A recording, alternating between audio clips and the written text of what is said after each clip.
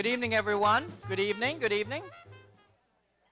My name is Dr. Jim Oliver. I'm the provost here at the Seminole campus of St. Petersburg College. And I want to thank you for coming to the Village Square this evening. It's my pleasure to welcome you to the campus, those of you who are new, and welcome you back, Village Square members who have been with us in the past. I'd like you to, I know you're in the middle of dinner, but in the interest of time, I'm going to ask you, please, if you would stand and join me in stating the Pledge of Allegiance.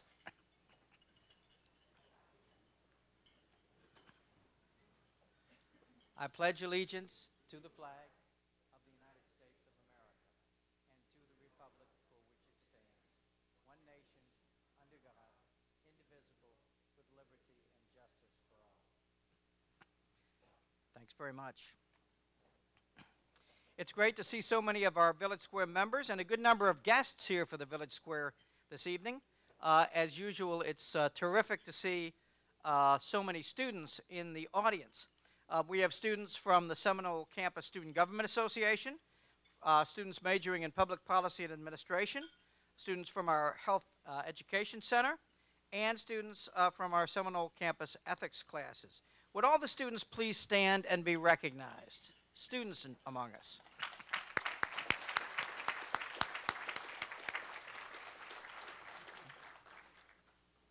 We also want to acknowledge our media co-sponsors, the Tampa Bay Times and WEDU Television. Let's give them a round of applause as well. We're very excited about this evening's program. As you can tell from David's opening comments, it's going to be a departure from our usual Village Square format. While it's fine to have great speakers like we did in January when Clyde Butcher addressed the group, once in a while, you've told us you want more engagement between speakers and the audience. Tonight, we promised to provide that. And that's why David announced the survey as you were getting your food. I hope you've had some interesting conversation already during the dinner, and that you'll have that opportunity a few more times over the course of the evening. The Village Square is about conversation, exchanging different views, and learning from one another. Today, we've asked our students to serve as conversation facilitators in this exercise in civic engagement. Students, this is your chance to hone your leadership skills. You've had about 20 minutes or so to vote on the first question. So let's declare the voting over and look at the poll results. Now, let me emphasize that this is not a scientific survey, since this is not a randomly selected audience. Think of it, pardon me? Think of it as a straw poll, which the dictionary.com defines as an unofficial vote taken to obtain an indication of the general trend of an opinion of an audience on a particular issue. So that's what this is about. We had about, I think Shantae mentioned there was 91 folks voted, so not everyone voted. And again, there'll be votes later, 2 additional votes this evening. If you don't have a smartphone, we do have computers in the back. Please exercise your right to vote in this straw poll. But I'm really surprised at the outcome of these votes. And if this is a snapshot of this audience, we have a lot of people who are here tonight to form an opinion about this issue. Those in favor with 39%, opposed at 17%, and the majority, at least the majority of the overall, not the majority of the total, but the largest number of votes went to undecided. So we'll be back to our cell phones after we've heard from our speakers to see if the outcome changes after what you've heard from our speakers. So let's begin the process by having David Clement introduce our moderator, and welcome again.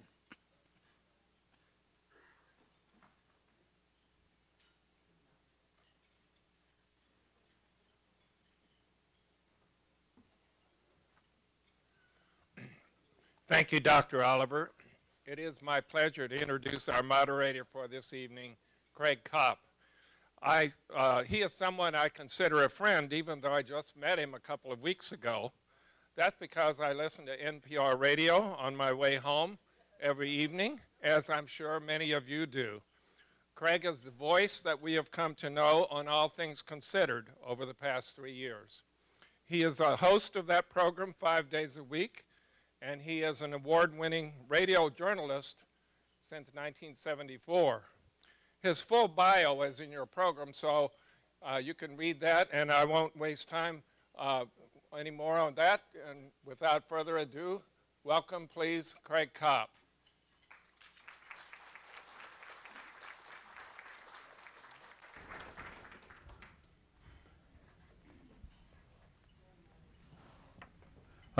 Good. It's not one when I had hair. Now I have hair on my face, and I'm not sure exactly what to do with it, but I don't have any pictures because I decided to do this somewhere around Thanksgiving last year. The only time I ever watched morning television is during the Thanksgiving Day parades, and I noticed everybody on the Today Show was growing a beard, and I thought, I'm going to try that too. And so here I am. Thanks to David, and it's a pleasure to be here with such an important and interesting topic to discuss. And that's what we'll be doing here tonight, and I'll probably repeat myself a couple of times as we go through this. I was telling some of the panelists that I spent 10 years in my broadcast career as a talk radio host, and I don't want to go back there again. The idea of having a civil discourse this evening is very appealing to me and something that's much needed on any topic, including this one. A little bit about me. I spent most of my life in the state of Ohio, northern Ohio to begin with, and southern Ohio before I came to Florida 3 years ago. I began my career in radio news in 1974. Which I have pointed out to several people today, also happens to be the year that High Times magazine published its first issue. So suffice it to say, I have been covering the marijuana issue my entire career.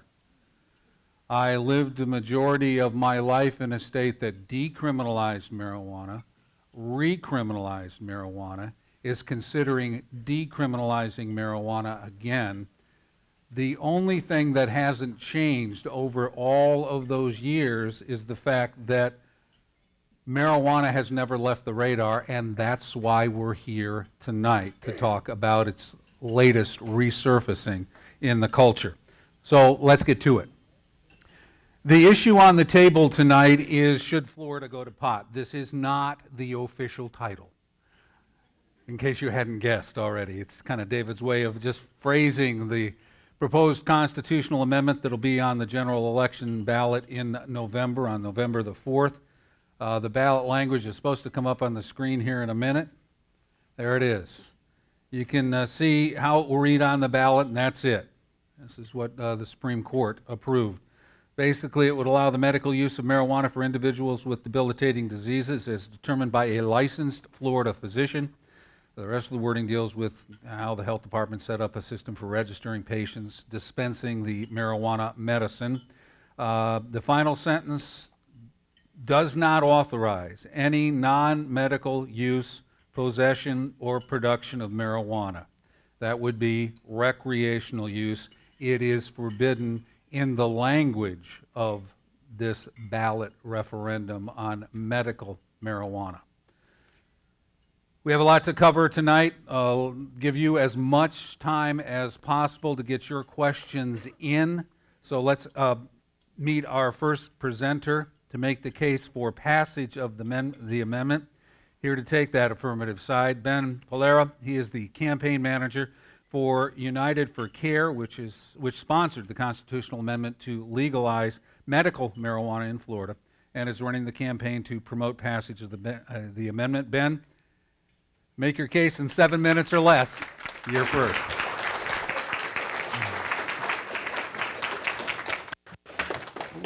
Well, thank you, Craig, and thank you to St. Pete College for having me here. I also want to say a special thank you to Kathy Jordan, who's in the audience tonight. Kathy Jordan is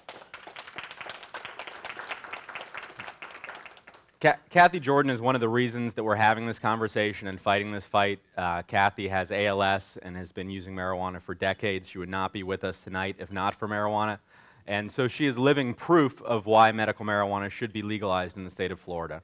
And I'm running the campaign for United for Care to pass Amendment 2 in the November 2014 ballot in the general election. We need 60% of the vote to pass, and I hope you all will say yes on Amendment 2 when it comes time to vote this fall.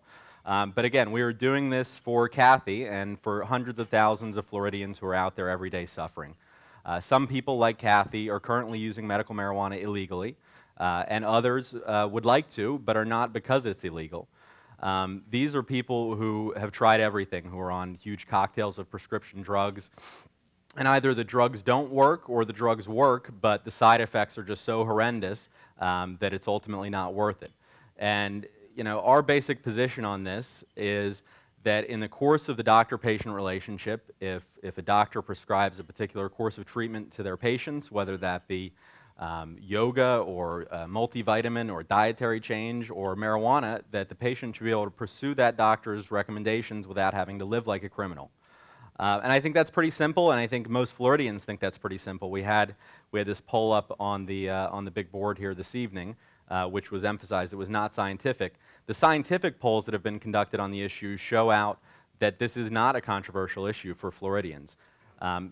Recent polls show 70, 74, 75, and up to 78% of Floridians support medical marijuana for that simple reason that you should be able to follow your doctor's recommendations without having to fear arrest. But again, this issue is not free from controversy and emotion, which is why we're here tonight. And I'm happy to be here tonight and debate the issue with your good sheriff of Pinellas County here, Bob Galtieri. Bob, I hope I'm pronouncing that correctly. Sheriff Galtieri is a fine example of public service. He's been working in this community for 30 years, and I think he's going to express some concerns about Amendment 2 from a public safety perspective, and I respect that. I believe a lot of those concerns are unfounded or supported by biased data. But I respect his position and the job that he has to do every day, and I'm going to do my best this evening to respectfully address those concerns. I cannot say the same for the second panelist this evening, Mr. Carlton Turner. Ladies and gentlemen, Carlton Turner is simply not a credible messenger on this topic, both because of his resume and despite it. Mr. Turner oversaw the execution of one of the most ineffective and counterproductive public policy campaigns in the United States history, Just Say No.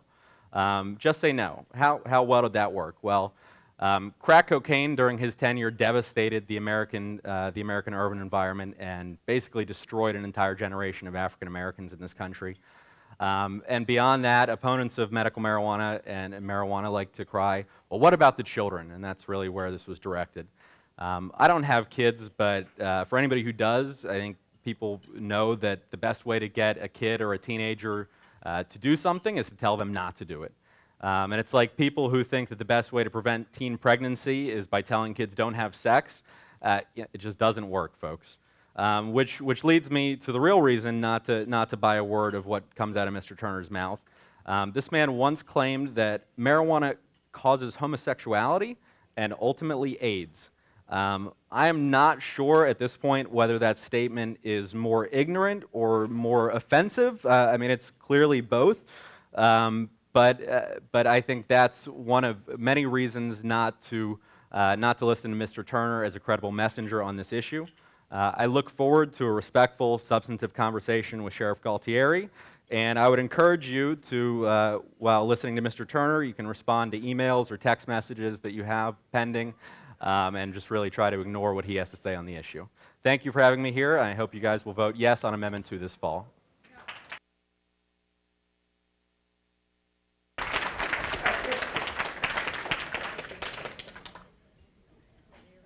Thanks, Ben. And now for the fireback.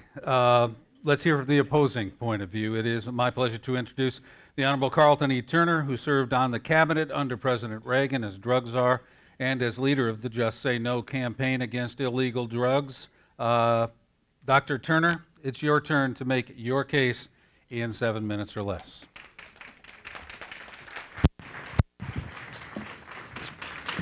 Thank you for the organizers and the president of the college, and you, Craig and David.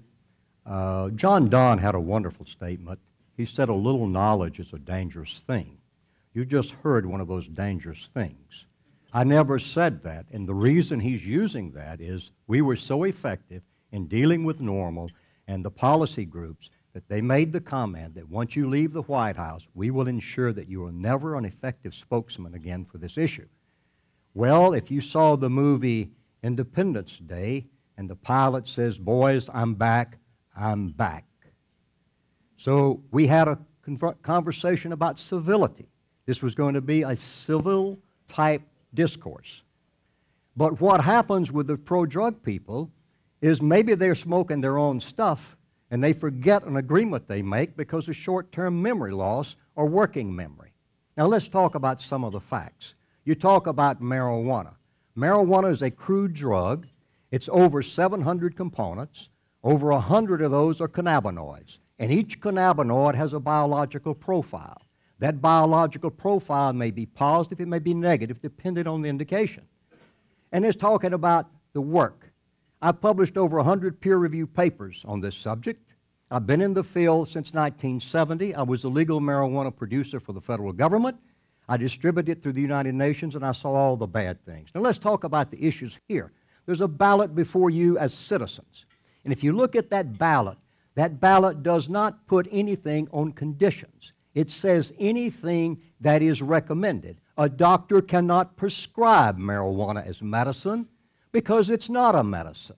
If marijuana were a medicine, don't you think some medical organizations throughout the world, particularly the WHO, would accept that and support it? No. But there are components in that plant that do have medical benefits. Now you say, well, we can't trust the FDA. The FDA is hiding this from us and they want us to smoke it. Well, when you smoke it, if you smoke marijuana, you're going to get more cancer-causing compounds than you get out of a tobacco cigarette. That's a fact of life. It's been proven. Read the literature. If you don't believe it, read the literature. This is America. You have every right to say what you think. I have every right to say what I think. If you want to see the documentations, there are bibliographies out there. Now let's talk about something else. There's no age limit on this thing. Kids can get it. Kids can get it. And there is no requirement for anything else but to say they need it. I can stump my toe and I can go in and a person can give me a recommendation for marijuana. Now let's talk about marijuana on a different thing. We were going to talk about the issues, but we got off with personal attacks, so I'm going to go a little bit room. If I ask you if there were a medication in this country that caused 45,000 young people between the ages of 15 and 17 to go in an emergency room every year, and it's growing at 13% a year, what would you say? Yeah, get it off the market. Oh, but you know what? It's 45,000 plus going into the emergency room for marijuana. Between the ages of 15 and 17, check your data with NIDA. Check it, folks. You don't want to hear it, but you're going to hear it. You can laugh all you want. Check your data. Let me tell you something else. We talk about FDA and medication, and it's a pharmaceutical. Well, let me tell you something. People say the people in the pharmaceutical industry and researchers like me are bad guys. By definition, I'm evil. By definition, the FDA is evil. Well, I want every lady here tonight that's taking birth control pills to go home and flush them down the commode because you can't trust the federal government. I want every guy here that's taking Viagra to go home and flush the Viagra down the drain because you can't trust the FDA. And the next time you take your child to a doctor and the doctor says your child needs penicillin, but you don't need to take penicillin, you go home and you eat moldy bread because that's where you get penicillin from. So there are facts in this thing that we don't want to talk about. Glaucoma. One of the persons running around the country at one time, he's deceased now, was a friend of mine, Bob Randall. He says, I'm smoking glaucoma. And I said, Bob, are you willing to give up medication and only smoke marijuana for your glaucoma? Bob's answer was, I'm no fool. So I'd like to ask respectfully Ms. Jordan if she takes her regular prescribed medication or is the only thing she takes is marijuana. Yeah, I'd ask her that, and I'd ask anyone else. I didn't hear her answer.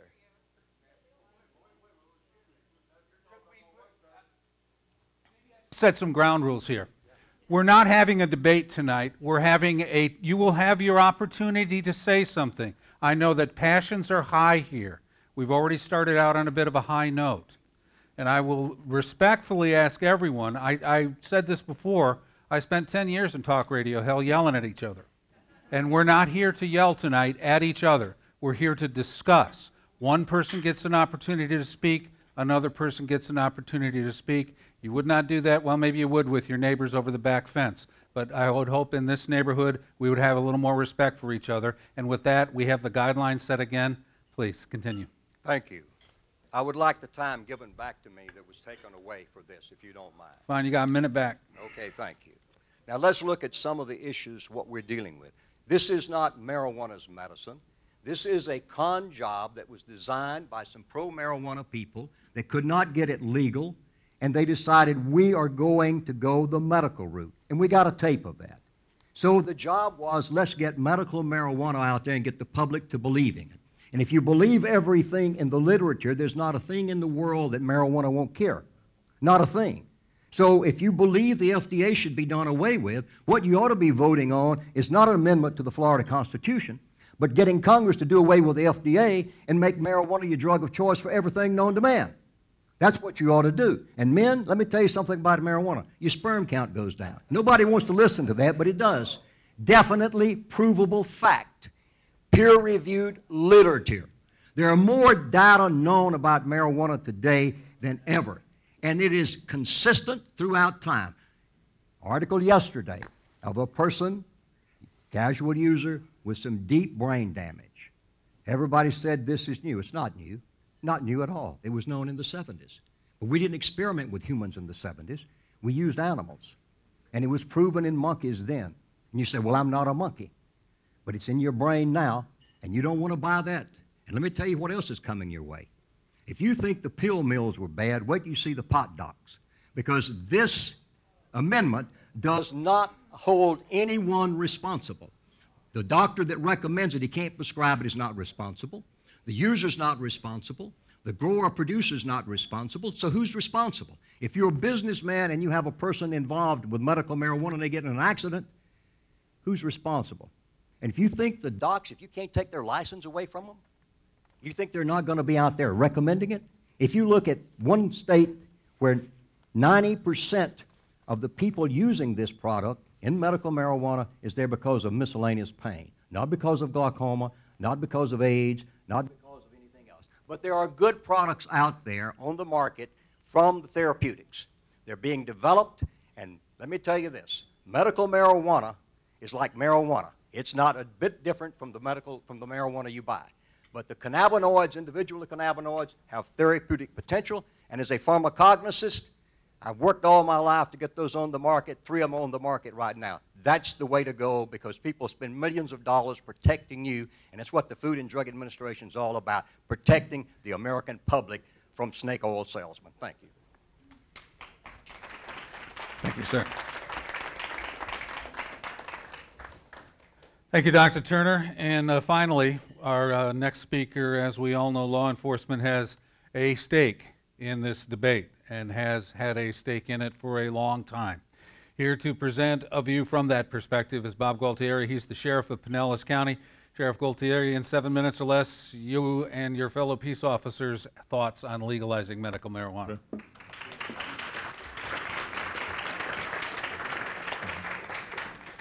Thank you, and good evening. Where I want to begin is to be clear that I, like I'm sure most of you, am a compassionate person. I don't want to see anybody suffering. I want to see people get the medication that they need so that they don't suffer, so they're not in pain. But one of the things that we need to keep in mind is that, and most importantly, is that what is in marijuana that eliminates this pain and relieves this pain that this woman has and others is THC. That's what it is. And the THC is the compound in marijuana. There are today available pills, Marinol and a variety of other brand name pills that contain that THC that do what smoking marijuana does.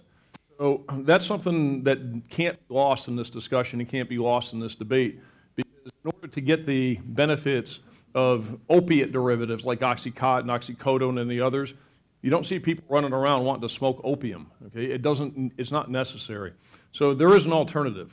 Some general facts that I think that are important to this discussion is what's happened elsewhere. In California, they enacted medical marijuana in 1996. 3% of that state's population are using medical marijuana today. 67% of those people report using medical marijuana for muscle spasms, headaches, anxiety, depression. In Oregon, 1998, they passed it, and as of July 2013, there's 54,000 people in that state, and they're using it for severe pain, quote unquote, which includes headaches, menstrual cramps, and arthritis. This isn't about people with cancer and AIDS and these other conditions that are predominantly using this medical marijuana. And Ben mentioned that it's an easy issue, or inferred that it was an easy issue. It's not. It's a complex issue, and the devil's in the details. And I just want to walk you through briefly the statute itself, okay, the referendum itself. And while they put it up here on the screen, there's a lot more to it because there's a lot of definitions. Is that, and my problem from a law enforcement perspective is what is in there and what is not in there.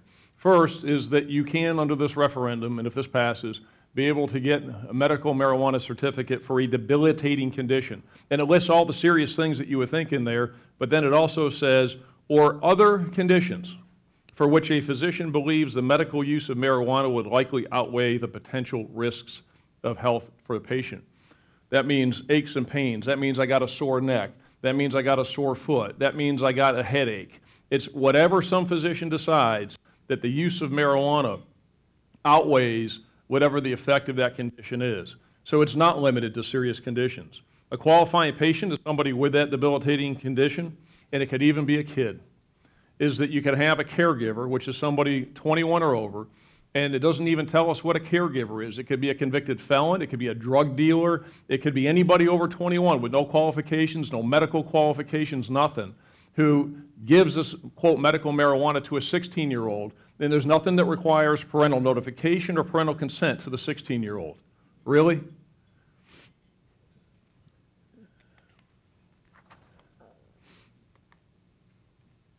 Physicians can't write prescriptions for this. This isn't medicine. It would be illegal. They'd lose their DEA license. It would violate federal law for them to write a prescription. So they issue these certifications. And based upon these certifications, people can get marijuana, and there's no such thing as medical marijuana. These dispensaries, these medical marijuana treatment centers would open, and they would be, with that certification, selling this marijuana. We're going to go right back to the problem that we just dealt with, which is the pill mill problem. You're going to have these physicians, and all it says is physician. Doesn't say MD, doesn't say DO.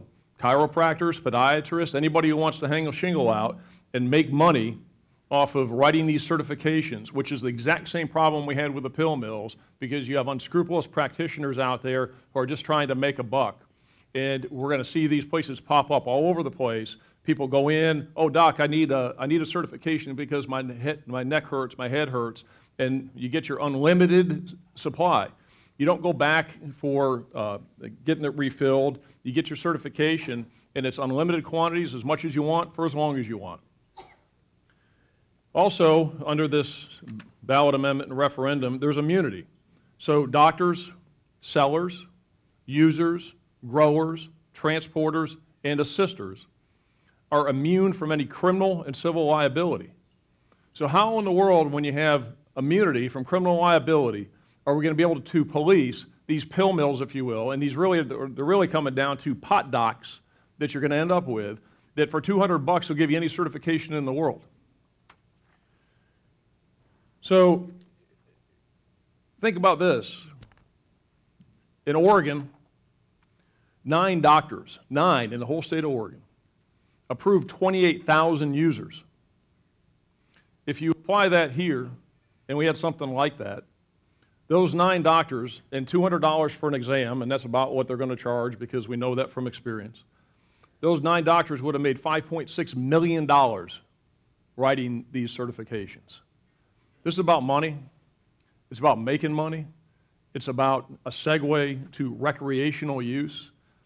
If this was really, really about pain, about people suffering, is Marinol is available, all the other THC drugs that are out there by prescription, and what they'll tell you on the other side is, well, it doesn't work as well. It takes longer to take effect. Well, it does take a little bit longer to take effect, but it also lasts longer in your system.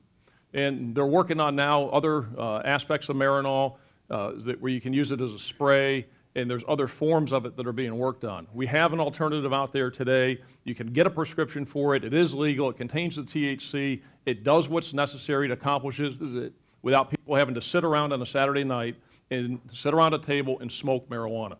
So to summarize it, here are the problems. Kids, unscrupulous practitioners, we're going to have a proliferation of these pot docs and these pot shops, and it is going to take us back to what we just got done dealing with for the last 5 years, and significant illegal activity, because it's under a guise of helping people when all it really is a segue to recreational use of marijuana. And from a law enforcement perspective, this is a big problem. The devil is in the details, and it's something we should oppose. Thank you.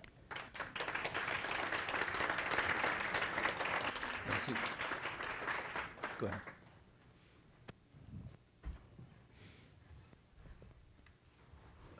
Well, we have had food for our bellies. Now we had food for our thoughts. Thanks, Sheriff. Let's, for a minute, go back to our phones. And I know you just don't say that from a dais very often, but let's go back to our phones and see if any minds have changed. We're going to repeat the same question. What is your view on legalizing medical marijuana in the state of Florida? You know, why POT, NPOT? I think you got that. Yes or no? You, undecided. The number again is the same, 22333. If you don't have a cell phone, if you don't have texting capability, we do have some laptops set out here back right, and you can place your vote there. Please just vote once. I'm going to give you 5 minutes to do this, and also this is your opportunity at your table to talk over what you just heard from the 3 speakers that we've just had surrounding this issue of medical marijuana in the state of Florida. Think about what they had to say. Think about what your reaction was to it. I know there's some groups of tables here where I think everybody's on the same ship. If you're not at one of those tables, but have a 5-minute discussion while we collect this vote, and we'll be back with you in just a minute. All right, I think we've had enough time to get your votes in. And if I could have your attention once again. It's good to hear that many people talking. I hope it was on topic. Let's see what the numbers show at this point. Well, according to the straw poll, and I will point to you that this is an unscientific poll. This is for discussion and furthering discussion, but 74% now in favor. That was 39%. 17 opposed was 18 opposed. That was pretty much the same as the first poll. 45% undecided in the first poll, down to 9%. We take that for what it's worth to spur on our discussion. And before we start taking some other questions, if anybody at any table have something that came up that was revealing to any of you? Was there a particular point of view that you hadn't heard before? Had somebody changed their mind since they walked in the doors here? Any table. Back here in the back. Could somebody, is there a microphone available? Yeah. You can ask this at the panel, or just tell us what you talked about. Well, it was just a general comment. When we talk about, the people wanting to get the medical marijuana and it being something that's going to be rampant on the streets, we never talk about nursing homes, and the people in nursing homes and how it would help them as well, And I think that demographic gets left behind because you're not thinking about them. You're not thinking about their conditions and the pain that they're going through as well. And I would also ask the panel, while I've got you here, start with the sheriff. What do you think the amount of marijuana use is in Florida now? Are there statistics that show, because we hear that this could lead to rampant marijuana use. Is there not somewhat rampant marijuana use now? I'm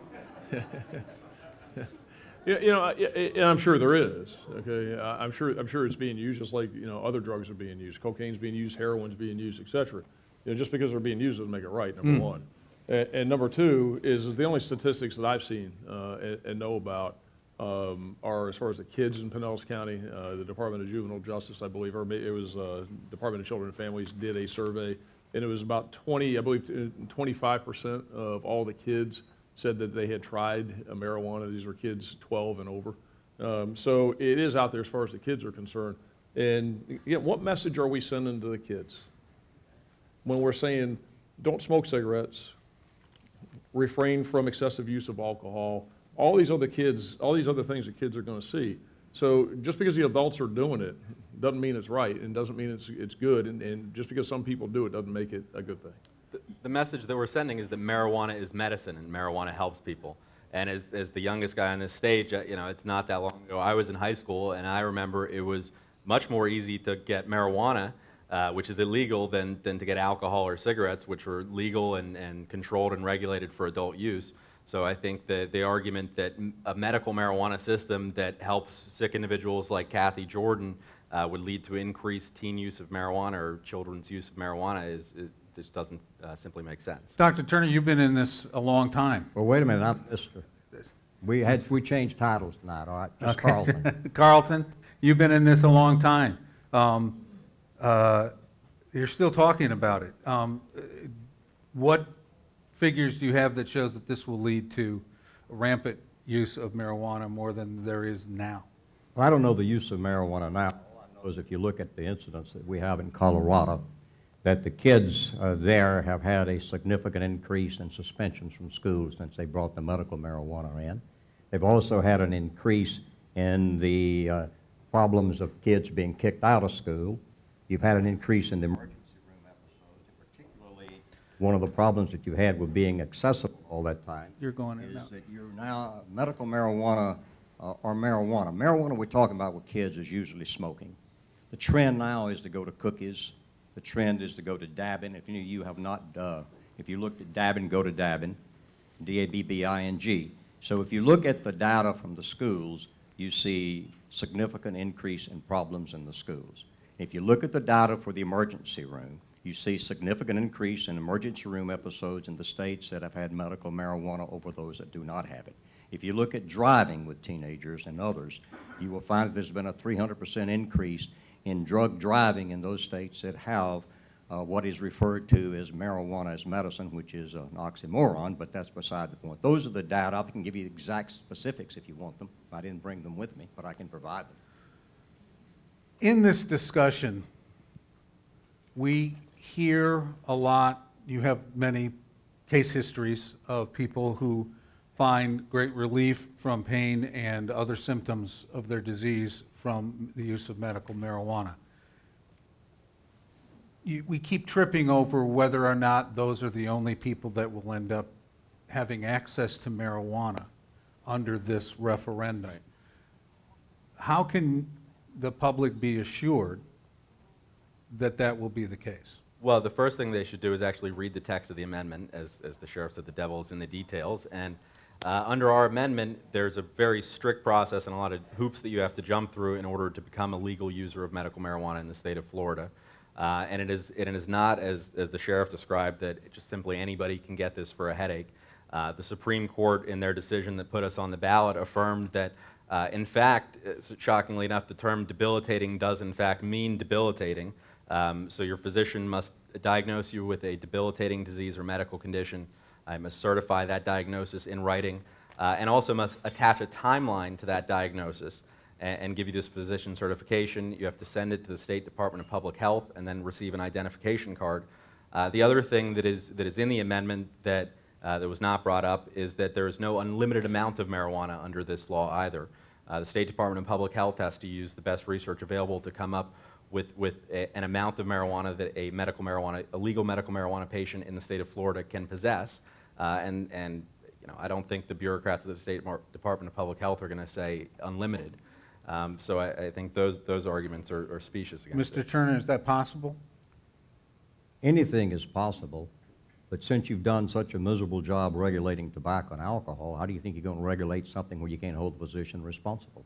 And if you read the documents, let me read you what it says. I happen to have a copy here. It says, medical condition, and it goes through the whole list, and at the end it says, or other conditions for which a physician believes that the medical use of marijuana would likely outweigh the potential health risks for a patient. Debilitating conditions, as the Supreme Court affirmed in their decision. Well, but that's not what it says. But that's what the Supreme Court said, and that's the law of the land. So well, this hasn't passed yet, so it's not the law of the land. Well, what I'm reading you here is what it says in this document. It says for any other condition. And then if you look at California, it's strange that California now, 240 municipalities and counties have done away with medical dispensaries in California. The governor's even said, go careful with this. You have to determine how many people you want stoned to have a productive society. So we need to, if you're going to do this, you need to look at all of it. I mean, Jerry Brown said that. If you would like to see the quote, I'll give it to you. You can snicker. Yeah, well, but it's okay. California, we're in the state of Florida. We wrote an amendment for the state of Florida. California was the first state to do this, and we would not be here without them, but they wrote a very loose law, which in many ways is not a medical marijuana law. There have been 20 states since then that have passed medical marijuana laws, and we looked at all of those states and what to do and what not to do in drafting our amendment. And so this will not look like California, this will look like the state of Florida. Sheriff? There is no question that for whatever condition, and I agree with Dr. Turner, it says there in black and white, okay, is that for any other condition the physician deems. But let's assume that it has a specific list and it's more constrained than that. It will end up in the hands of kids. It will end up in the hands of non-patients. It will end up in the hands of others, just like Percocet does, just like OxyContin does, just like oxycodone does, just like all these other drugs do. And you're going to have physicians out there that are going to provide these certifications, and you're going to have these dispensaries that are going to dispense the stuff at very high THC levels, 25% THC, high levels. This isn't the 4% THC that you're buying from some guy that's growing ditchweed in the middle of Kansas. This is high quality, high content. It's going to be sought after. And because it's going to be sought after, because it's high quality THC, you're going to have abuse of it. It's going to end up in the wrong hands, and anybody that argues otherwise is being naive about it, I think. We have, I think, established some new lines in the debate, and that is whether or not it is possible to legalize marijuana for medical use without an increase in the amount of recreational use of the drug in the state. Questions from the audience at this point? Just raise your hand and we'll bring a microphone to you, and we'll move on from there.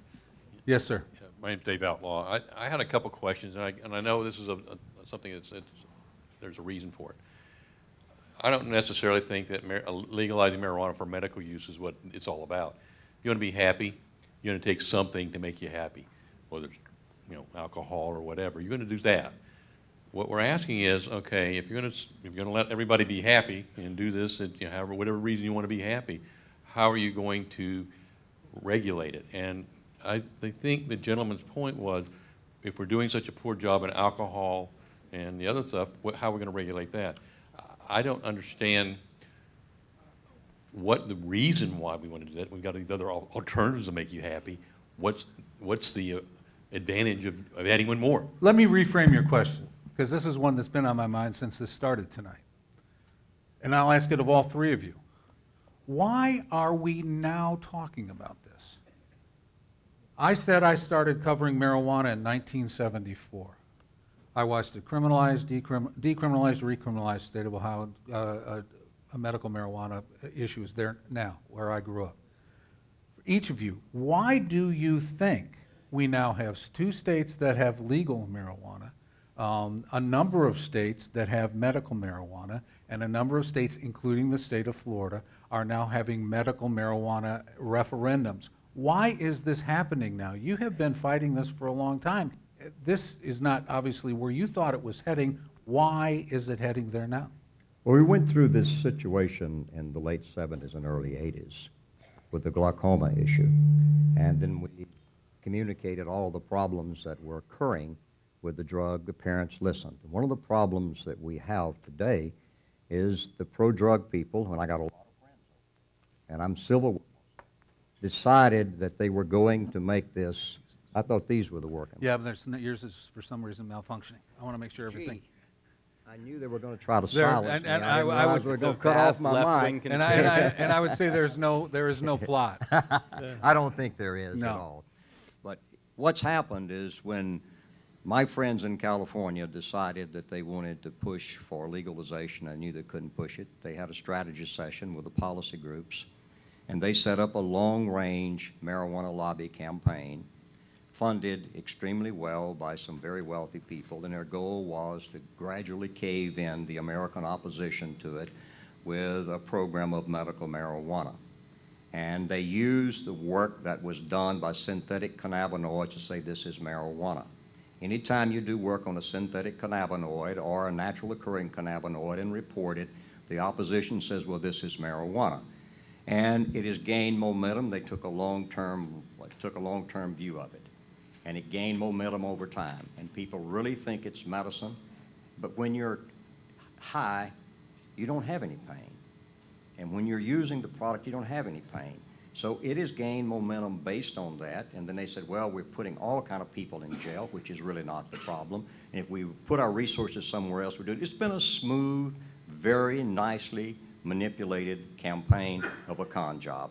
And you can throw me out of here, but that's basically the way it is. Ben? Well, I mean, first of all, I'm not part and parcel of this marijuana movement that Mr. Turner's apparently friends with these folks. This is a campaign funded and run by Floridians for Floridians.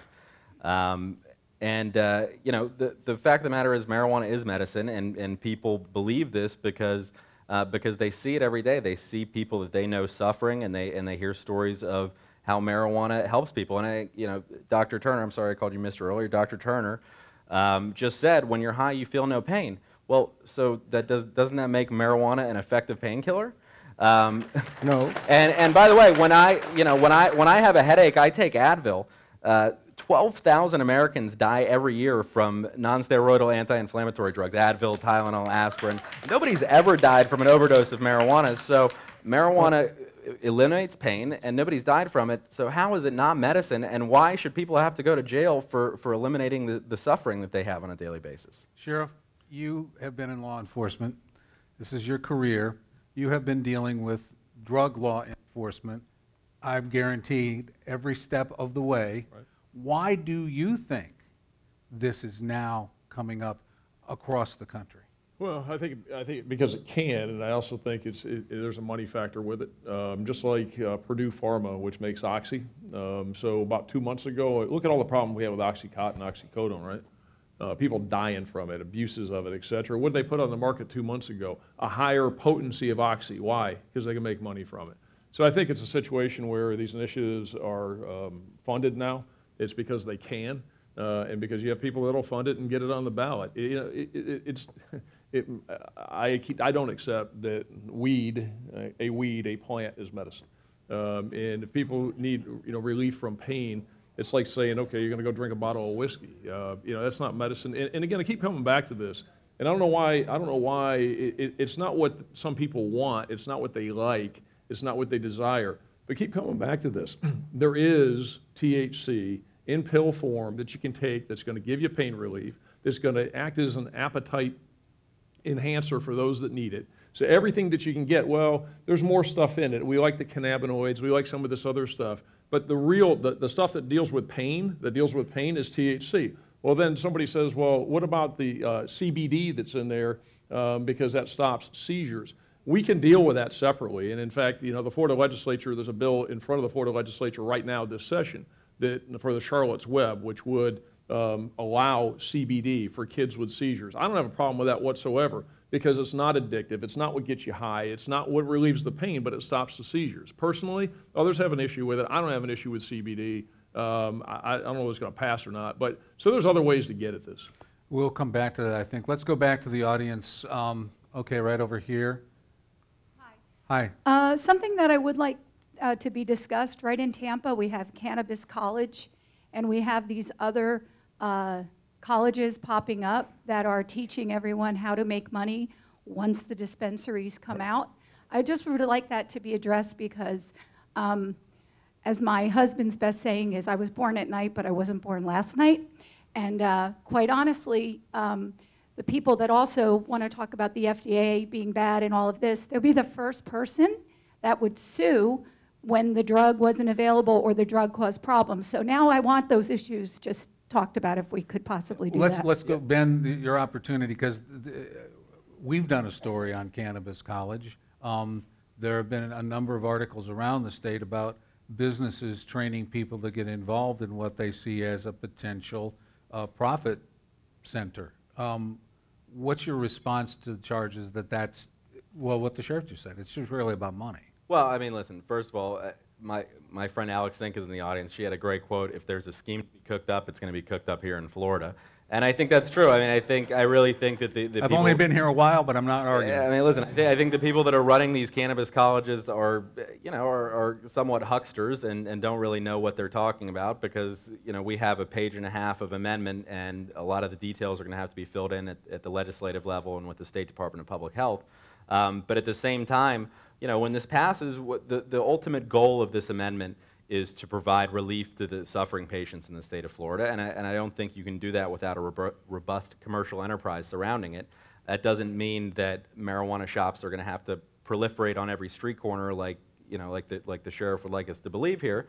And the state is going to have to regulate this, and the state should regulate this, and this can and should and will be a tightly controlled and regulated system for the production and distribution and sale of medical marijuana in the state of Florida, unless our state bureaucrats at the State Department of Public Health abdicate responsibility and don't regulate the system under the amendment. So, you know, any sort of scare tactics of this is going to go out of control would really rely on the state just really dropping the ball on implementing this system. And I have faith in the lifelong government servants who work at the State Department of Public Health to put in place a system that looks like the state of Florida and works for the state of Florida. Carlton, you don't have faith that the state of Florida could run a system like this? Well, the people here said they have no faith in the FDA, and if the FDA No, can't I run need it, that. how could I they- need that. I I need have that not heard clarified. anybody say that. I need that clarified. Could you clarify to me what does that statement mean? Because while I've done a lot of reading about this, I don't know because the FDA won't approve marijuana as a Well, the FDA could never approve marijuana as a drug because it's a dirty drug and never get through. It'll approve individual components of it. But if the FDA and the DEA and the law enforcement regions that you have in Florida that are very good, the different agencies, can't regulate something that's controlled as a scheduled drug, a prescription item, then how do you expect it to regulate something that's out there to be available whenever someone wants to go by a dispensary and have a card to say, go to the dispensary and get it? So it's going to be a job. I'm not going to have to worry about it. That's going to be the sheriff's problems to worry about that. But I don't think you can regulate it. All right, we have a question back here. Wait for the microphone. Go ahead, sir. This is kind of on the same line. I think this idea of calling it medical is a smokescreen, and pardon the pun. Because doctors aren't prescribing it, and it isn't sold in a controlled environment. We don't sell OxyContin in dispensaries. Why in the heck are we going to have dispensaries selling marijuana? We sell OxyContin in the same doctor's office where you get the prescription for it. Marijuana will be regulated under this amendment, and you know, and that's just the facts. You have to get to the position of the questioner. You have to ignore what is in black and white in the amendment and ignore what the Florida Supreme Court has said, that debilitating means debilitating, and you must be diagnosed with a debilitating disease or medical condition in order to qualify for the use of medical marijuana in the state of Florida. All right, another question, please. Someone pick, okay, go ahead. I just wanted to say a comment that most drugs come from plants. Then they have synthesized from those plants, which derived from the rainforest. That's where we come up with our medication, is from plants. Okay, anybody have a question? I'm interested in a question. How about a question Okay. from Kathy, whose name is on the... Okay, her name's been brought up enough that she could be on the dais, so go ahead. Yes. I did not plan to interrupt the gentleman when he was speaking, but he looked directly at me and asked me a question. Will I take a pharmaceutical drug if I could? There is no pharmaceutical drug for ALS, Lou Gehrig's disease. I had the great fortune of living for 28 years with ALS, Lou Gehrig's disease, and that's because of cannabis. And your unknowledge of the endocannabinoid system is what will get me killed.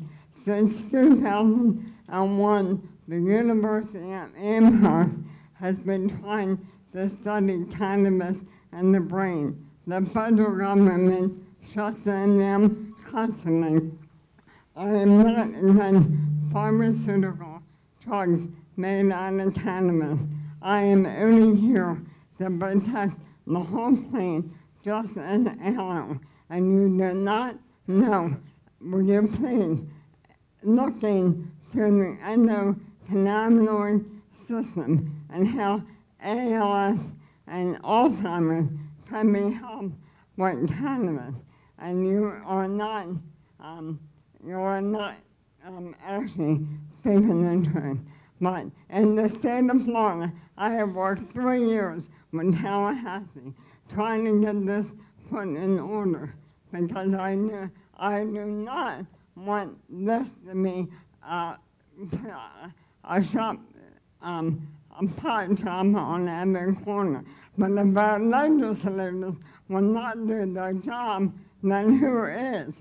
Who is? Whose fault would this be when this does not turn out right? Whose fault would this be?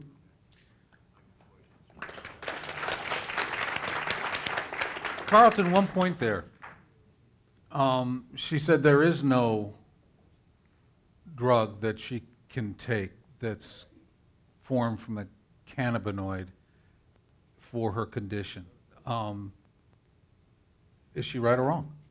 She's right. I don't think there's a lot of therapeutics for her condition. I have a friend that passed away from that, and I'm delighted that she's been able to survive this long.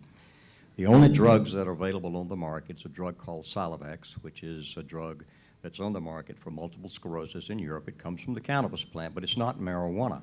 That's the point I'm trying to make. That is not marijuana. It's a product that is from the cannabis plant. And the lady mentioned that natural products.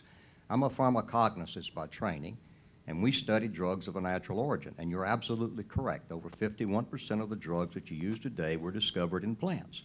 It's like, let's say, Taxol, for those that have breast cancer. Taxol comes from the yew tree. It's a product that came from nature, but you don't go chew the leaves of the yew tree to get your Taxol. So the process we've gone through is to take the active components, process them out, get them in a pure form, and hopefully some will be coming through to help Kathy. There's another one called Sesamet, which has been on the market. It's actually a THC, a synthesis of it, that's been on the market. It treats pain. And you have a physician here, an oncologist, that writes prescriptions all the time for Marinol. So if it works, and it's a synthetic or it's a natural product, it works. If it doesn't, it doesn't. But so the basic premise of your argument is that people like Kathy should wait and potentially die while pharmaceutical companies try to synthesize and eventually monetize these plants. That's right? No, that's not the Marijuana is medicine, but we got to wait until we can make money off of it. Well, you're going to make money off of the clinics, believe me. Ben, was there Not pharmaceutical money. Was there a way, I don't know about the process and how one goes about trying to write an amendment like this. Was there a way to address Kathy and some of these other cases without going to the length of trying to come up with the medical marijuana system in the state, something that addresses these really chronic cases? Was there a way to do that, or that this is the only way you could pull it off? Well, I mean, I guess a couple things on that. Are you talking about like a list? Well, I don't know. I'm just thinking we can see where the issue breaks down here. Right. I mean, I think, so, you know, one of the big arguments that we've heard against this amendment right now is it's too broad. A doctor can prescribe it for you know, a headache or menstrual pain. And by the way, not being a woman, I would never want to tell somebody that menstrual pain is not a debilitating medical condition. So, Point made. but our basic position in drafting this was that this is not a decision that me as a political consultant or you know, John Mills, our lawyer, as a constitutional scholar, or a bureaucrat in Tallahassee, or a politician in Tallahassee, or the Attorney General should decide. This is an issue that should be decided between a doctor and their patient. And I think that that's the bottom line of it. And the other part of it is medical marijuana is already legal in the state of Florida. We have a well-established medical necessity defense in the state of Florida, which is why Kathy Jordan is sitting here today, which is why when police officers knocked at her door, they did not arrest her. The state attorney did not prosecute her. We have this codified into the law here through lots of precedent. Sure, but what we want to do is provide safe access and make it so that not only does she not get prosecuted, but the police never knock on her door in the first place. Sheriff, you ever run into that in Pinellas County? No, but if it's already legal, then what do we need this for? Well, I just told you, so that Kathy Jordan can get her medicine without having to worry about officers with guns and ski masks knocking on her door, and ultimately taking her plants, which is her medicine. Just wait.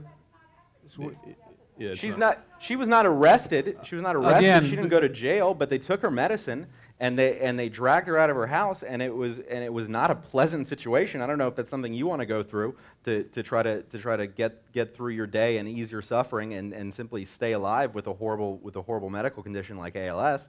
But that's why we're doing this, to provide safe access to patients and positive access, not having to go to your state attorney and argue that you're so sick that you need marijuana that they shouldn't press charges on you, that because you're sick and because your doctor said you need marijuana, you should just be able to have it. Continuing, Carlton. There is a way. Carlton says there is a way. There is a way that's been used since the 70s. It's called a compassionate IND. It's an investigative new drug application. All your physician has to do is get together and have it done, and then you get material from the Mississippi Project with a standardized grade of marijuana, known how it's produced. It's now called an expanded use IND. It is not closed. Again, there's one opening in Miami shortly.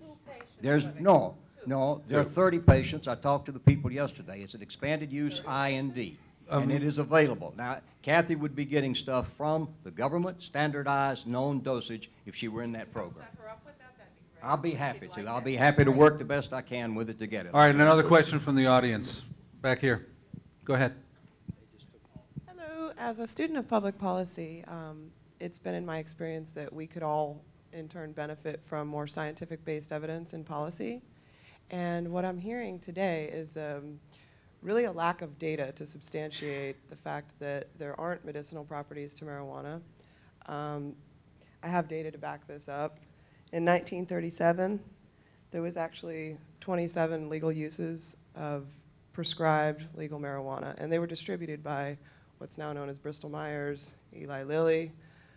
After the Marijuana Prohibition Tax Act in 1937, this was reversed. Then again, you have this issue saying that things have just reared their head and that it doesn't support the pain relief for terminal illness. In 1990, a scientific survey by the Journal of Clinical Oncology for cancer patients, this was a survey of physicians, stated that 44% had already suggested at least once that a patient obtained marijuana illegally to ease their suffering. So if it really comes down to the fact that we, in the last 10 years, have come out with a lot of scientific-based evidence from cutting-edge leading universities all over the world, as well as supported by legal professional organizations that support the legalization of medicinal marijuana to ease people's suffering, why is it still a contentious issue when the data is out there? You say the data's not. Sheriff, you want to go first?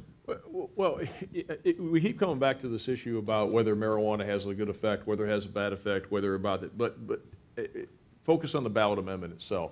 Why, okay, in this ballot amendment, and it goes back to your question from a second ago about this ballot amendment and how loose it is.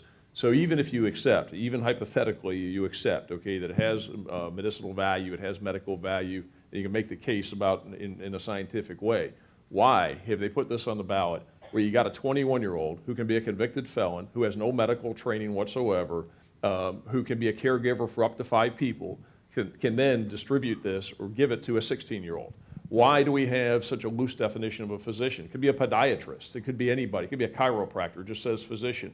Why is this thing been put on the ballot so loosely if the real intention wasn't just to create this whole loose environment that leads to more than what it's intended for? Ben, obviously you need to respond to that. I believe that lies in the implementation. In designing a policy, we have to consider the implementation and all the possible stakeholders. Correct, and the reason that we have to put this on the ballot and have to put it on one page back and forth that people can go out and sign a petition to get it on the ballot is because the legislature has denied this year after year after year, has refused to give it a hearing in the state legislature, despite both the scientific and unscientific polls that show that a vast majority of Floridians want to see this and want to support this.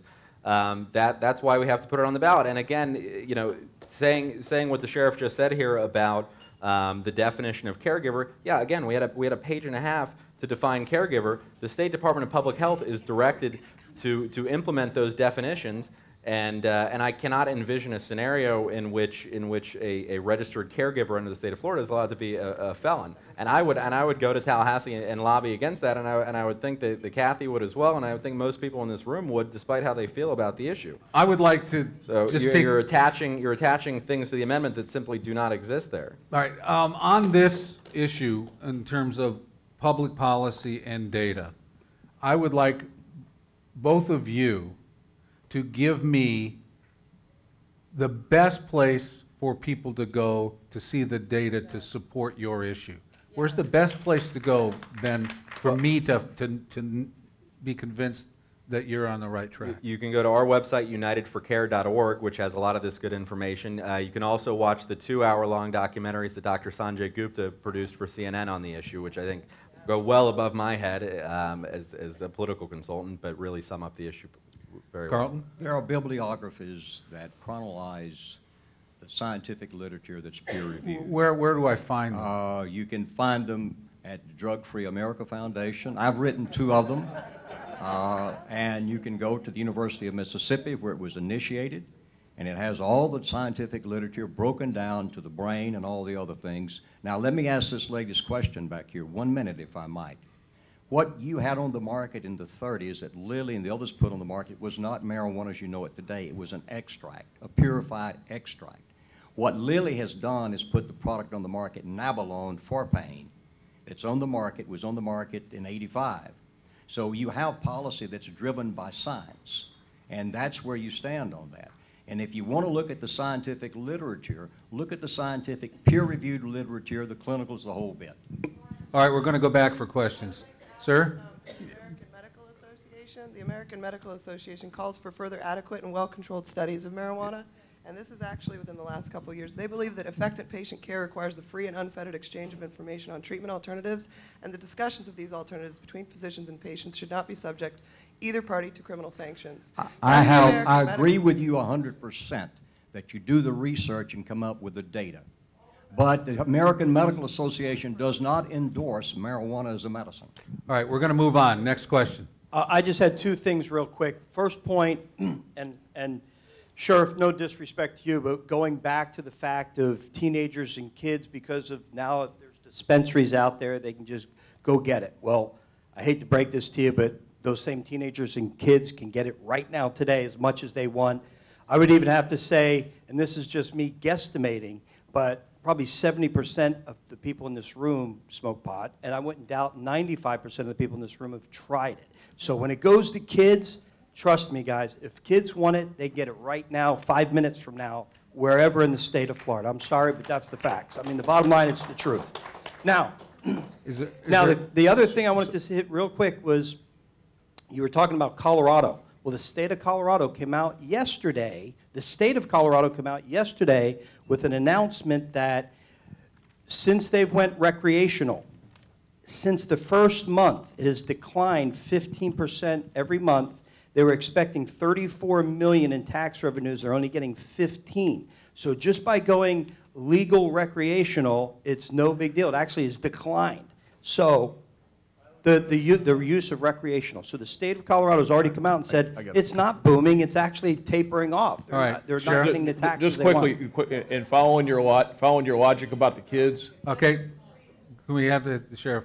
Following your logic about the kids, and because they can get access to it, we should just allow this. Following that logic, then what we should do is reduce the legal drinking age to 5 years old. Okay? That doesn't make any sense. No, that's not what he was saying.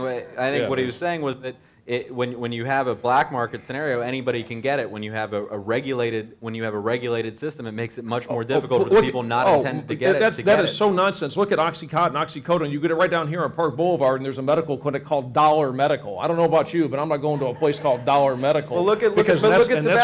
Look at tobacco. Tobacco use has consistently dropped over years. All right, we're going to take a deep breath and have another question. Right here.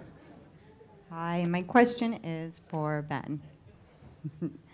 As a campaign manager for United for Care, do you personally truly believe that Amendment 2 is about medicine and not about the recreational use of marijuana? Yes. Yes, and for the reasons that I just said here, again, if you want to recreationally use marijuana, it is not difficult to do so.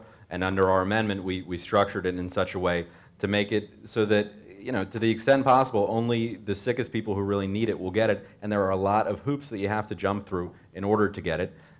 So when you can walk down the street and buy marijuana illegally, you have no reason to have to go to a doctor, pay a fee, go through it, get a diagnosis of a debilitating disease, send it to the Department of Health, get an ID card that has a timeline that you're going to have to get renewed if you want to keep using it. You might as well just go down the street and buy it illegally. So yes, this is for the sickest people, and that's why we're doing this. So then why did you tell, Mike, it's two-part, then why did you say to the Associated Press in regards to registering voters to cast absentee ballots, why did you say we want to be able to have our stereotypical lazy pothead voters to be able to vote from their couch, if you really believe that it's about medicine? Well, why did you say that? We need to get to 60%. People need to vote on this, and whether they're smoking pot recreationally or not. Is that what you said, Ben? I did say that. It was not the smartest thing that I've said during the course of the campaign.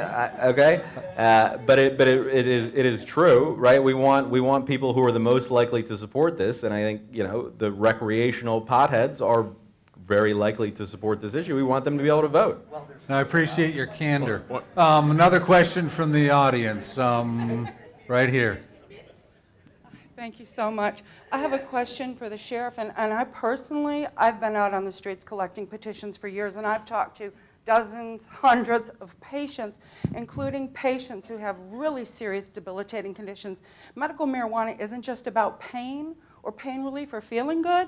The federal government sold patents for the antioxidant qualities. And what's the question? And the question is, as taxpayers, a lot of our tax dollars go to enforcement of the current drug laws. And I know personally that a lot of those folks whose homes are raided are patients.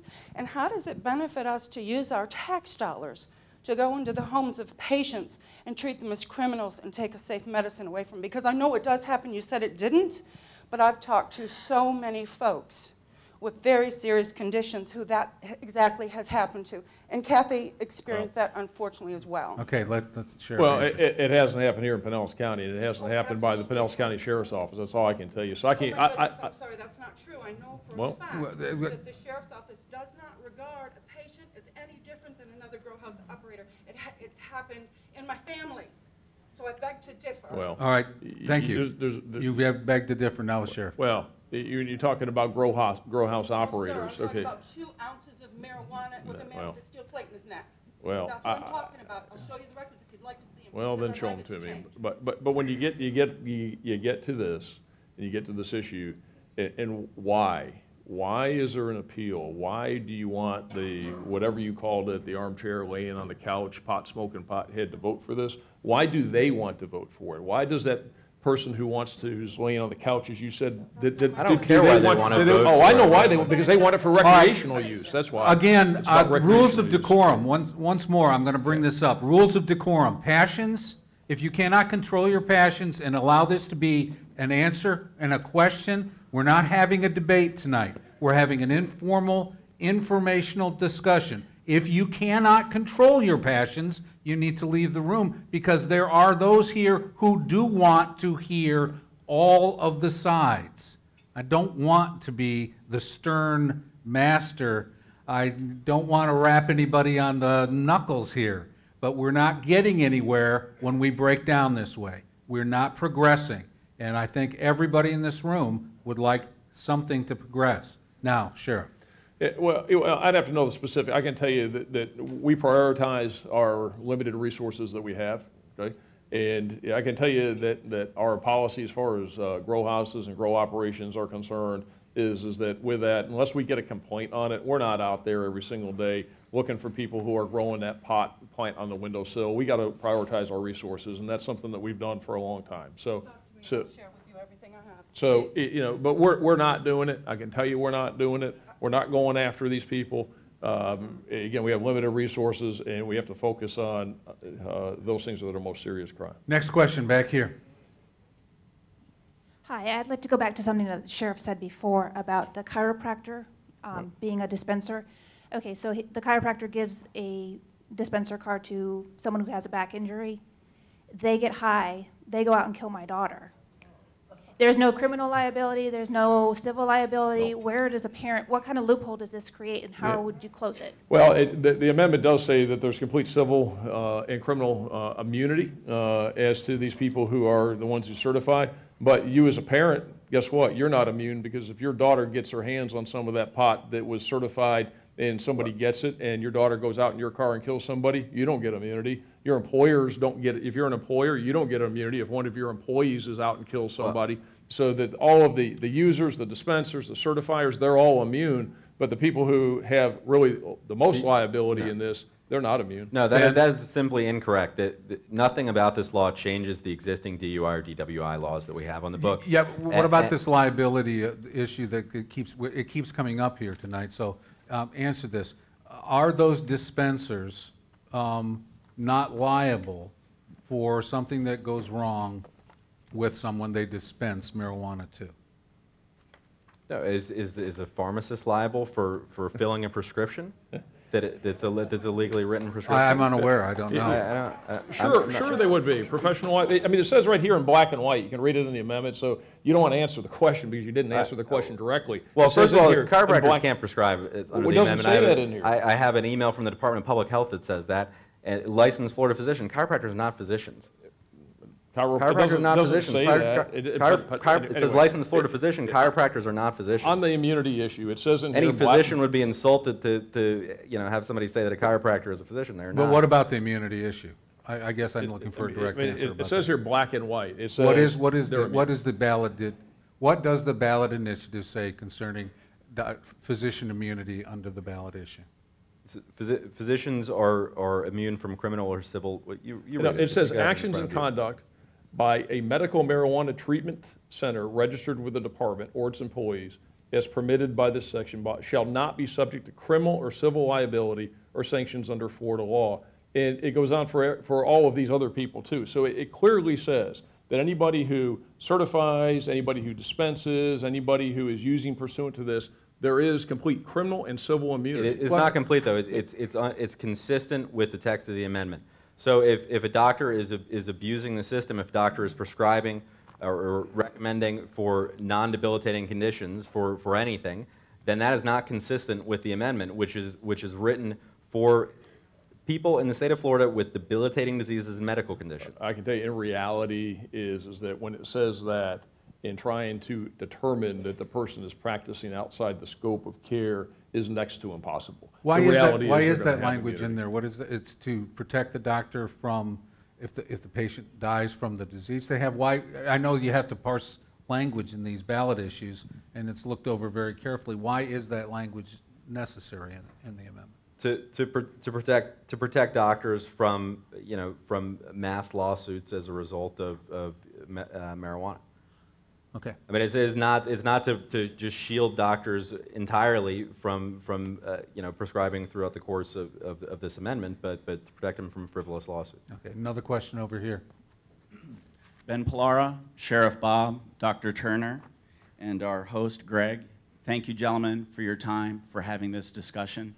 I have but one question for you, gentlemen, and it's regarding the First and Second Amendment. You guys keep talking about medicine and drugs.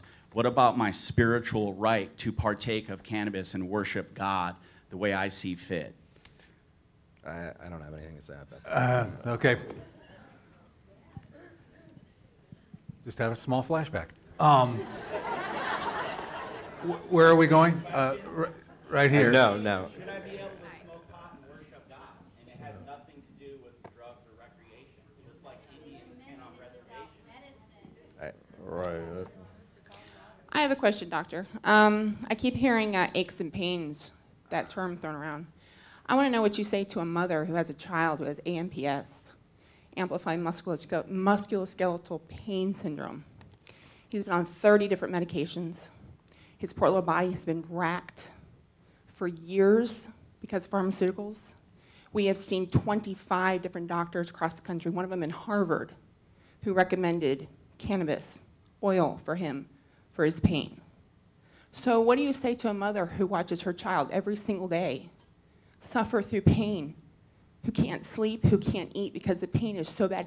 They put him in medical-induced comas for days at a time. You know what that looks like? So I would like to know what you would say to a mother who is watching her child die and waste away, and this, after pharmaceutical have failed, this is the medication that's recommended. What do you say for his aches and pains? I have a grandson with special needs.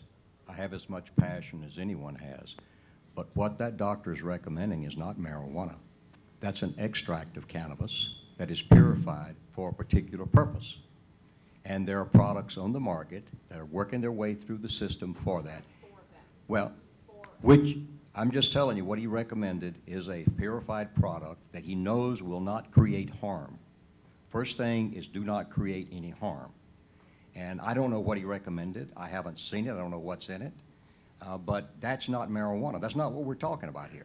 We're talking about smoked marijuana here as a, quote, medicine, not accepted by any medical authority organization in the world.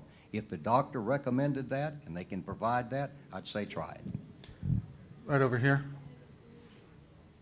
Yes, my name is Hayden Falk. I'd like to ask these two experts up here where they think they got their information about Marinol being so good. I'm a cancer patient up at Moffitt. I've been there 6 years fighting a non-curable cancer. I'm a guinea pig. There's 450 of us. I've been in 4 clinical trials. Of that group, there are 80% being given a chill-out drug. That's Xanax, Valium, Ativan, Prozac. It goes on and on and on. They're all addictive. That same 450 of us are getting, 50% of them are getting a pain pill. Oxys, Roxys, Percocet, Vicodin. Goes on and on and on. Those are all addictive. I've never taken one pill in that whole 6 years. I use marijuana. I have to score it off the street. Pay $300 to $400 to get it. Should be paying $120 to $150 to be getting it. But I went through a stem cell transplant. They didn't give me, when you lose your appetite, it's for your taste buds are lost for maybe 5 or 6 weeks. They said Marinol doesn't really work well. It's too highly controlled. We can't give it to you. But I can tell you, I've got 42 years experience around marijuana. I'm not some pothead. I started a successful multi-million-dollar business on $600. And Question. I already gave the question. Okay. Why did the two experts in the middle think that Marinol is so good? I question your other expertise because you don't know really much about Marinol. Well, Marinol is Delta-9 THC extracted from the cannabis plant. And it's gone through the process of phase 1, phase 2, phase 3. It's not going to work for everyone. Every medical therapeutic item out there, it doesn't work for everyone. But there are others out there that can be used. The other one is Nabilone, which is a synthetic product, and it's for pain. But THC does relieve pain. I don't want to let anyone go away from here and does not understand that THC does have pain-reducing capabilities. But the pain-reducing capabilities are not sufficient enough to reduce all of your pain in most people. So I can't tell you what is going on with your system, but I can merely tell you that Salivex has gone through the process. It's used in Europe, not used here, but that's a different one.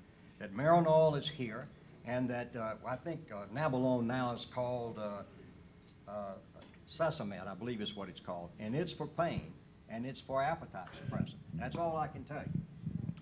It would cost me $1,200 a month to use Marinol. Then I would, yeah, I would offer a suggestion to you. I would offer a suggestion to you to have your cancer clinic to file an expanded use IND. Once that expanded use IND, and it takes 2 to 3 months, depending upon how you get the paperwork in, and none that I know of has been refused to turn down, and then you would be able to get government-regulated produced marijuana on a regular basis. But you have to go through the regulatory process, and I'll be happy to talk to you about that and get you in contact with people if you wish. I'm kind of interested in that. So marijuana does, in your opinion, have some medical application?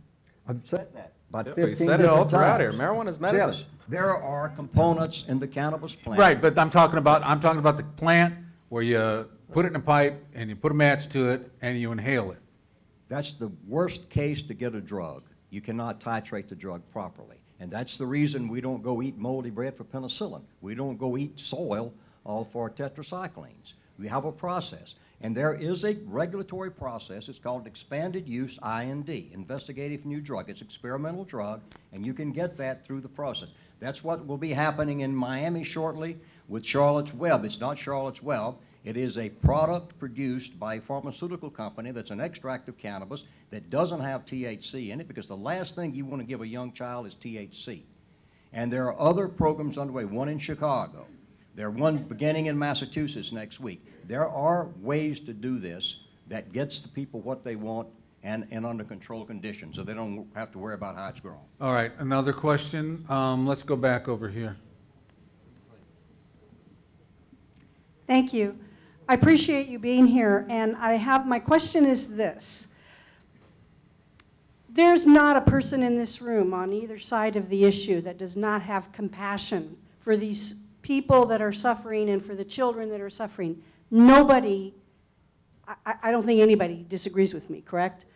And the problem with this whole thing is that it gets presented as an all or nothing. Either we legalize it and open up pot shops all over the place, or, you know, we don't. It's not the way the issue actually is. There are things in place, or that should be what we're addressing if they're not adequate, to help these specific people. Not open up a pot dispensary on the corner next to Walgreens. On the radio this morning, they announced that in Colorado, Walmart is now going to start selling pot. So I ask you this, here's my question. If this is truly a medical issue to help the people that are suffering and the children that are suffering, why, within a very short period of time after the language of this bill was sorted out, was there a bill in the House and the Senate of the state of Florida to legalize recreational use marijuana, if that is not the ultimate plan? Ben. Well, I mean, so I guess the questions about the bills in the House and the Senate, I mean, those bills are never going to get a hearing. They were introduced by Democrats who have, as me being one of them, have zero power in Tallahassee. So I don't think it's really a relevant issue. Well, I don't. Well, I mean, again, this is, Amendment 2 authorizes the use of medical marijuana for qualifying patients with debilitating diseases and medical conditions. It says it in the amendment in black and white, as the sheriff likes to say. The Supreme Court of the state of Florida, which they were called Supreme for a reason, affirms that it is for debilitating. The word debilitating actually means debilitating, despite what our Attorney General might tell you. It's for debilitating diseases and medical conditions, period. End of story. It's not about legalized marijuana. This is about helping sick people. Do we have a question over here? I have a question for the sheriff. As far as control goes, and you were saying like anybody, a felon can take someone and get this card, but like I think what's not being addressed is a felon or anyone at all, someone that just got out of jail can go to a hospital. I see it. I'm a nursing student. I see it all the time. Anyone in this room can walk into a hospital and say, I have a pain, I have a headache, I got a toothache, I have you could say I have back pain, anything at all. They will almost always not do any tests on you at all, not even see if drugs are in your system, prescribe you 30 days of whatever kind of medication. The way that they get around what kind of medication they get is, I'm allergic to Vicodin, I'm allergic to this, I'm allergic to that, I'm allergic to that. All I can take is this. The doctor says, okay, it's ER, it's busy, I don't have time for this. Here's your script, go take a follow-up. So my question is, what's the difference between regulating this as far as controlling it and what's going on right now as far as pills go? Felons are out there getting prescription drugs, not from pill mills, but from going to the hospital and getting them. Drug addicts, they do the same thing. That's a problem with the practitioners that are writing those prescriptions and dispensing it. I mean, if you walk into an emergency room and saying you got a sore back or whatever, and you're allergic to all these things, you're really not, and the doctor's just writing a script to get you out of there because you said they're too busy. Well, that's a problem with the system. That has nothing to do with this. That's a whole different issue. You know.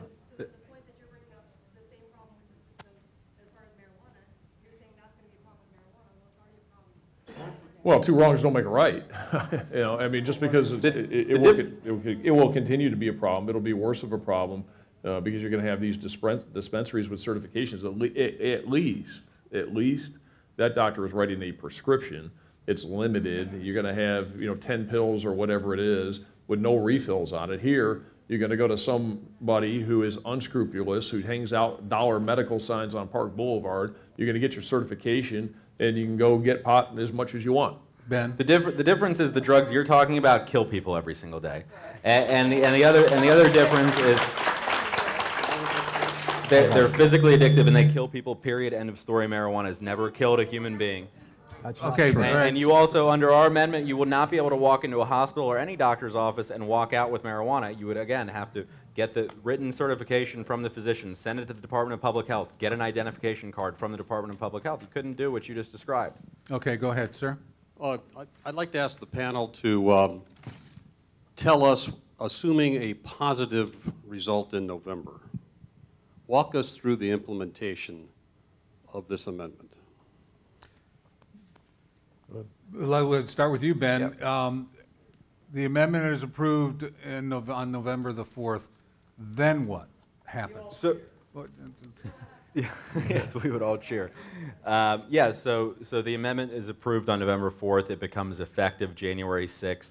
The State Department of Public Health has 6 months from January 6th to write all the rules and regulations surrounding how the amendment will be implemented in the state of Florida. Would then have 9 months from January 6th to actually begin implementing those and issuing patient identification cards, issuing registrations to medical marijuana treatment facilities, and figuring out how this whole system works. And that time period would encompass an entire legislative session, so the legislature could weigh in as well, and I'm sure they will. And they could, even though I believe and the Department of Public Health believes that chiropractors can't prescribe medical marijuana under this amendment, legislature could pass a law specifically saying that, and that would not be inconsistent with this amendment. They could also tighten up DUI and DWI laws to account for this, what the sheriff warns is this surge of marijuana use that I don't believe will occur, but they could do that. Would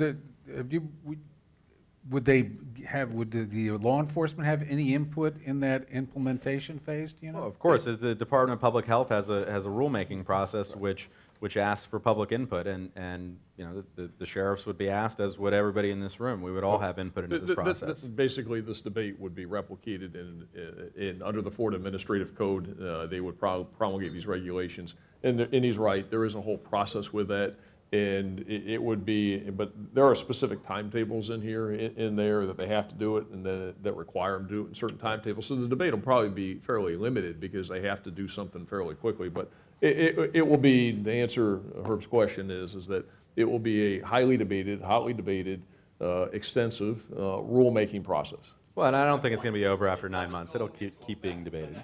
No. Correct. No. I think people need to understand that. There is a time lag between November 4 and implementation. Yes.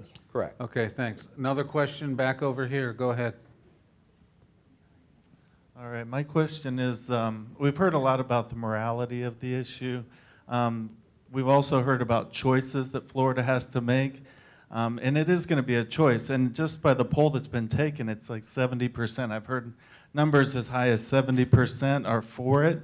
Kind of going to what he said, if it is passed on November 4th, what kind of a financial impact will it have on the state of Florida? Will this create jobs? Will this create revenue? What kind of financial impact are we talking about for the state of Florida? And what possible negative impacts, I guess? Positive impacts? Start there. I mean, again, we're doing this for sick Floridians who are desperate for marijuana as medicine. So, I mean, we're not doing this as a job creator, but I've seen estimates that this could create somewhere close to $1 billion a year in new economic generation in the state of Florida. But that, again, that is not why we're doing this. We're doing this to bring relief to people who are suffering. So if jobs are created, that's great, but that's not the purpose of the amendment. Sure. Well, and you can see all the photos of these medical marijuana dispensaries out in California that have neon signs that say open 24 hours.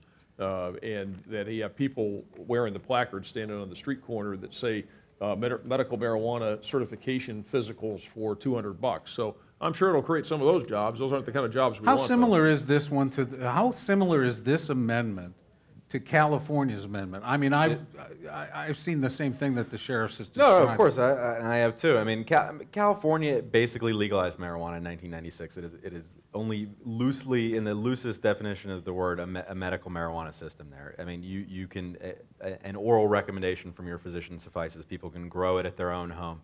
And the state has never regulated it. The state has never put any rules or regulations in place, which is why you see, like what the sheriff talked about, with particular municipalities banning it, because they have to, because their legislatures have abdicated responsibility in regulating the system, just as our legislators have abdicated responsibility in creating a medical marijuana system in the state of Florida that the voters have been asking for. Carlton, is there any legalized marijuana in this country that seems to be working in your estimation? Depends on how you define as working. Find out sick people getting the medicine. Are sick people getting relief through the marijuana that they say gives them the relief? Well, if you look at the data, the real sick people, the one with cancer and AIDS and others, are not the one using it. If you look at the data and the difference, I'm just saying the data in the different states. I'm not saying individuals, ma'am. I'm saying the data. You have over 90% of them for pain. You don't have them for AIDS and the others. Now, I want to say one thing about the young man's question here. You talk about the economic benefit. If you look at the economic benefit, everybody says, well, let's legalize it and tax it. That's a wonderful idea up front. But if you look at what you've done with alcohol, and I brought this data, if you take the social cost of alcohol and the cost of tax, this country gets $14 billion a year in tax off of alcohol. And if you look at what the National Institute on Alcohol and Alcohol Drug Abuse says, it's 185 to 235 billion in cost. So the money that the state may generate would probably be spent more times than other in the treatment. Let me go back. Of the treatment, the people go in the emergency room for this drug. They're young people. And that's a cost you have to figure in when you deal with this. I have not seen one that works well like it should. Is the marijuana that will be used in the system in Florida taxed in any way? Is there a benefit to the state in terms of money? That would be up to the legislature to decide. If that's not part of the amendment? No, the Department of Public Health could put fees on the system to make up for the cost of actually administering the system, but in terms of taxes, the legislature would have to put that on there. Do we have another question out here? Can you get to the middle? Yeah, the middle gets ignored, so we're going to get to the middle. Here we go. All right, what's your question? Okay, I think I understand the political consultant's position. I think I understand the sheriff's position. My question is for Dr. Turner. You talk about like medicinal medicines and everything else, and we all watch the news, and you see all the commercials you watch the news at night between 6:30 and 7, and all you see are these ads for these pharmaceutical drugs, and more of the commercial is spent. These are the side effects. So my question is there, you say that the FDA will not, and I'm a proponent of the FDA, you say that the FDA will not approve medical marijuana. One, is it because it's smoked? And two, is there a study out there that, like all these other drugs, they have to go through the process of FDA approval and everything else. Is there a study out there on smoking medical marijuana? Because, I mean, as an informed voter, and I like to think of myself as one, and way to go, BA in history, I love knowing things, and I don't think there's enough information out there for people who don't know enough. So is there any studies that have been done that show the medicinal effects of marijuana? The studies that have been done are on individual cannabinoids. Because as I mentioned before... Nobody has done a study where they give people something to smoke and see if it... Because no self-respecting researcher is going to do that, because you can't come in, you cannot get a concentration. Now, the first study was done on glaucoma, with Dr. Ira Franks in San Francisco. But when you go through a phase one study is safety. A phase 2 is efficacy, and a phase 3 is dosing. But to get to that phase 1, you got to go through all the animal studies. And I'm telling you, if you remember the thalidomide, the drug thalidomide that created birth defects. You take cannabis and all the constituents in it, and you subject that smoke and you subject just a crude extract to that, you get teratogenesis, and you get effects in 2 generations out of animals. So the FDA is never going to take the chance to put that on the market. But they will put something on the market that goes through it, such as a synthetic. And the extracts, which are not marijuana, that's where everybody's confused. The pro-drug people want to use anything good about anything and say it's marijuana. The products out there for the treatment of these kids with epilepsy is an extract. It is not marijuana. And that's where Gupta was disingenuous when he called everything marijuana. And that's a confusing issue.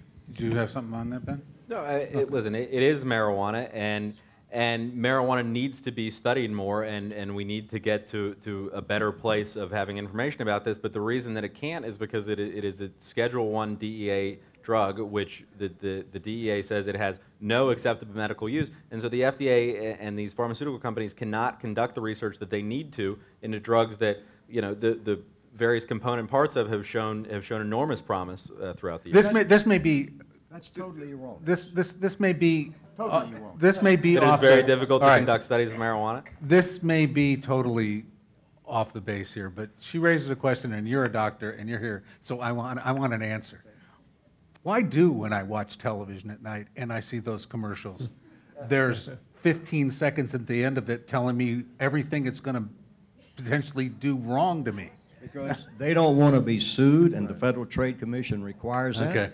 And they do not, the FDA does not approve any drug. They approve a item that says it will do this. They don't approve the drug. They approve the label.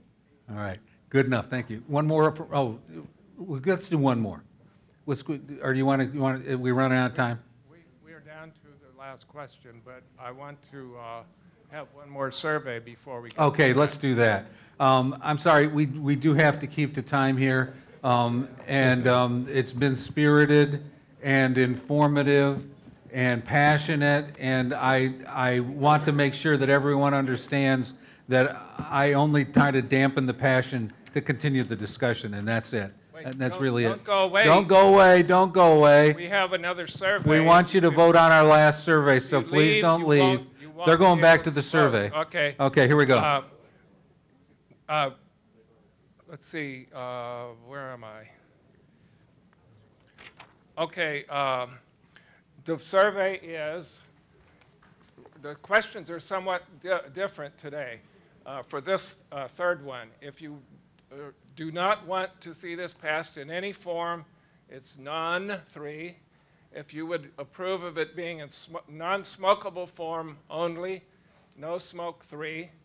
If you would use it, like to see it passed in any form for medical use only, it's any, 3. And if you would like to see it approved for any use, including recreational, it's all 3. And we'll take about 5 minutes to give everybody time to vote. If you need help, please signal for someone on the staff. One final question. While you're voting, we have time for one final question. Back here, over here to the, oh, you want to fight? Go ahead. Doctor? Go ahead. Like the 45,000 kids that were in the emergency room, 15 to 17 years old, and it was only marijuana, nothing else in their system, right? And it wasn't like the K2 stuff that was doing all that stuff? I don't understand what the question was. He said the 45,000 teenagers, the 15 to 17-year-olds that go to the emergency room each year because of marijuana? Yep. It was only marijuana, nothing else in their system, right? And it wasn't that Y2K stuff that was out there? Please look under the Drug Abuse Warning Network. You can go, please look under the Drug Abuse Warning Network, and there's a tremendous amount of data. They take it out as far as alcohol with other drugs, and they put it as marijuana. Now, I picked the one with strictly 15 to 17-year-olds, It's 45,900 and something, increasing. It's more predominant in the states where you have, quote, medical marijuana, because the kids believe it's medicine and it won't hurt them. You will also find in there that this is growing at a certain percent. But please go on it. I'll be happy to give you the contact. It was marijuana only, and it was paranoia and the different mental problems that you face with a heavy concentration of this drug. Remember, this drug that we all have on the street now is around 13% confiscated, where it used to be around 2 to 4%. And some of the stuff in Colorado is 20, 25%, and the dabbing is up to 80, 85%. So when you have young kids getting that stuff, it puts them in yaw. And when the doctor prescribed that they take a nap? What was the outcome, right?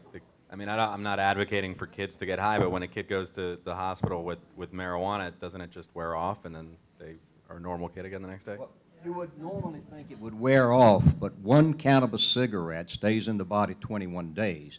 It's absorbed in the brain, it's absorbed in the testicles, and absorbed in the mammary glands. It doesn't go away overnight. That's the reason problems with cannabis research is you build up tolerance to it over time. All right. And the kids, they also have the data striated as where it goes to psychiatric treatment, which goes to other emergency room, or to detoxes. All right, let's check out what we've ended up with in this final survey. The